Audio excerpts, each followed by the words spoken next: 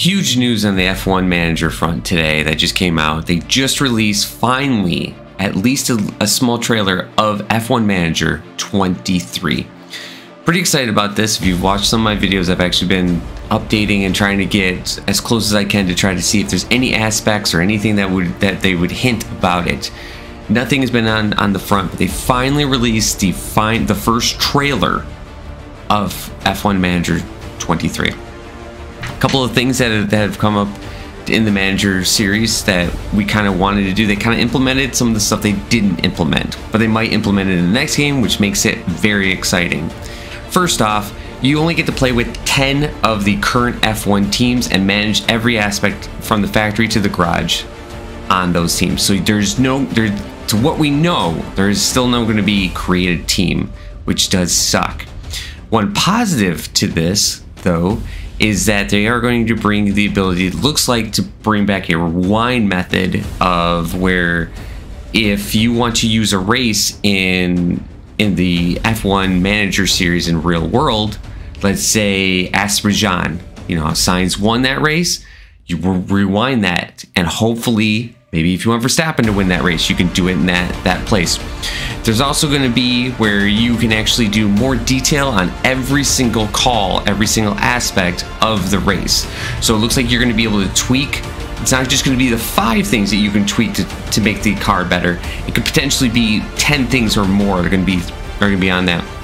Of course, the one thing that we also know this by heart, they're going to increase the dynamics of it. They're going to make it to where the dynamics of the race is going to be a lot better.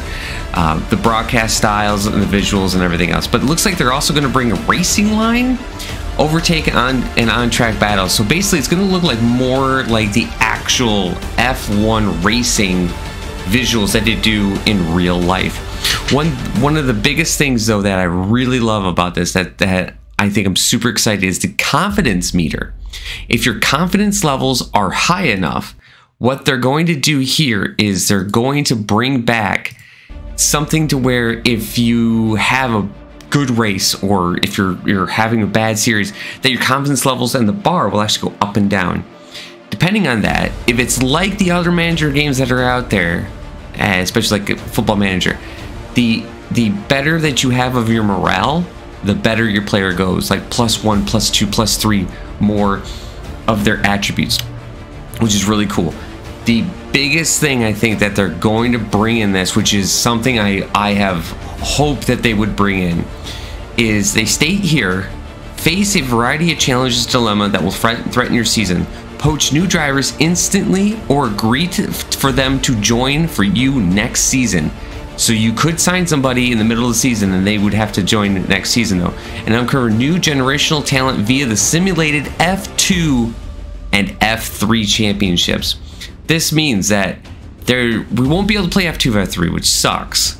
But they'll actually have it in the game, which means it looks like that they're going to put more dynamic to where they'll say, yeah, we're going to let these cars kind of push themselves around and like with Piastri, Piastri being in the F2 series, and all of a sudden, whoop, up one level.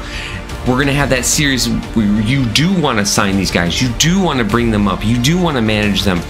And it looks like it's going to be something really, really good. They also have something that where it's going to be more of like your directors are going to have an aspect of it too. And it says here that they could have you win a fastest pit stop award too. So this looks like it's going to be an aspect of everything.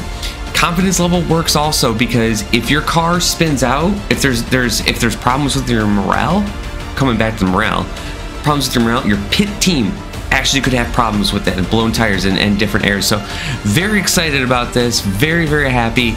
I had to post this up, at least a video aspect, and I'm excited. If you guys are excited about it, let us know in the comments down below. If you were waiting for a release date, they still have not stated a release date for the video. Unfortunately, I know I'm just mad about it. Last year it came out in about August, so we're assuming that this year it's going to be the same thing. We'll have to see on where it's at. One last thing before I leave, I was doing the video and I completely forgot about this. Sprint races are going to be in here, and red flags will also be in here. So they're going to add 2 new things into the race, though. But But until then, thank you guys so very much. Go ahead and hit that subscribe button for more F1 Manager videos, or watch the new video, which should be somewhere around here. Thanks, guys. Bye.